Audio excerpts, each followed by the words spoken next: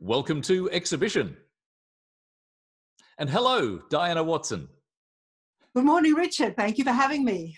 Delighted to see you there. And your exhibition is the Anthophile Collective at M Contemporary in Sydney. And let's begin with that wonderful word, anthophile. What is an anthophile?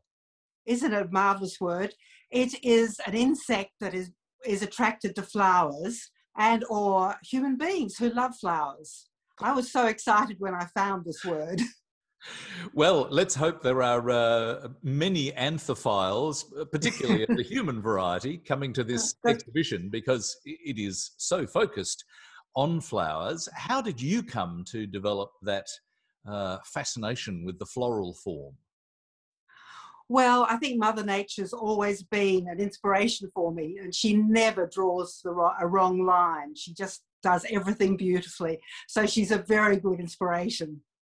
Can you think back, though, to, in terms of your art practice, what it was that drew you to the flower as a form to be portrayed by you?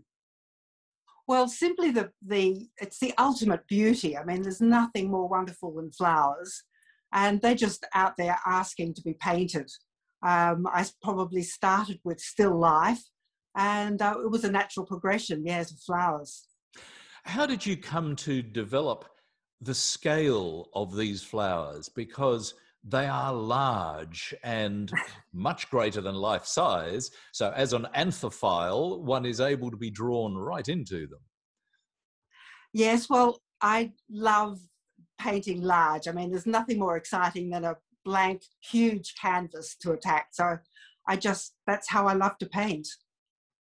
What are the practical challenges of that for you to maintain a sense of integrity through the work, but also such a depth of detail? Well, I do use photography, but it has to be my own. So, of course, it takes me longer to paint a flower than the flower will survive just sitting in front of me. So I need to have a reference, and I scale it up to the big size. How do you source and decide on the type of flowers that you are using in these works? Well, with a great amount of difficulty, because I live in an apartment without a garden, but somehow or other I just seem to walk past a florist shop and see just the perfect flower, or order them, or friends give me flowers. It's a continual challenge, I might add, to find the perfect bloom. Yes. Well, if it's a challenge, what is it that you're looking for to find the perfect bloom? What are the qualities that you are seeking? Well, I love overblown roses, ones that are on their last legs. And I mean, the beauty in those is just indescribable. So they just have to be photographed and then painted. The qualities in the paintings, in those flowers in the paintings, seem, at least in part, to be a sensuality, perhaps even a seductiveness. Are those the qualities you're trying to put there, or can you give us the qualities that you're trying to convey? Well, I don't think I started out to do that, but you're not the first person to mention it. So I don't know. I think it's just simply the way I paint. It's what comes out, and if that's what people perceive it to be, that's wonderful. Let's go back to your earlier art history and training. Give us a little bit of a sense of what the history of your art practice has been and your art training. Well, I was so lucky to have Robert Juniper as my art teacher at school. I think most people know of Robert, even though he's West Australian. And he actually said to my mother she must continue with an art career, which I went on to do commercial and fine art in Perth. But really painting like this, I started once my children had grown up. So there's a message to young women struggling with little children. There is life after children, and that's what I found. Yeah. Speaking of women artists, there are some that you have in your writing referenced as being influential, all the way back to the 17th century Dutch female painter Rachel Ruysch. and also a nod to Georgia O'Keeffe and her flower paintings. Can you describe how those types of artists have influenced you? Well, Rachel just, I think she managed to grasp a feminine version of the same subject that all the Dutch masters, the men, were painting, but she managed to do it in a very feminine way. There's also an Italian woman called Gazzoni who did the most wonderful still life, and she also was obviously just painting things around her, but she did them, I can see, with a feminine touch. And I think maybe that's what I managed to do. There also seems to be a European sensibility to many of the works, not least of which is underlined by some of the Italian or Sicilian place names in some of the titles. Can you explain that link to us? Well, the link mainly is my grandmother, who was Italian, but I'm an Anthophile from way back. I just love landing in Fiumicino Airport. So can you take us, for example, with one particular work, can you take us to Ortigia Markets? Well, that's on the top of my travel list. I haven't been there, and I'm just dying to get on a plane and go. It's a wonderful little island off Syracuse. And I've just been looking at pictures of it and reading about it. It's very historical. I think it would be a wonderful place to visit. And another island is Salina, also an Italian island. Yes, that's right. It is. I've been reading The Leopard, which is a book about Sicily. And there's a character in it called Salina as well, I realise, as the island. So whichever you choose is just fine. Both sound wonderful.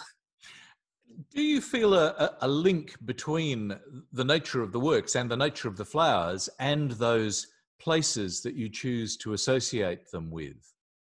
Oh, definitely. Yes, I can read a book about Italy and take myself there and sort of extract inspiration from just thinking about those places. And I have spent a lot of time in Italy, so that all, of course, helps.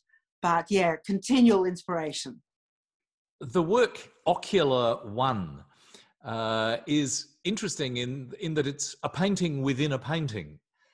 And we see insects and even a snail on the edge of what appears to be a painting in your painting. Yes. Can you share your creative process and principle behind that? Well, it was just another idea that I had. When you have an idea, you've got to paint it. And so I guess thoughts like that, I have them brewing for quite a long time before I actually find a time and the right place to produce them. But I've obviously been thinking about it for a long time, particularly the insects. Yeah.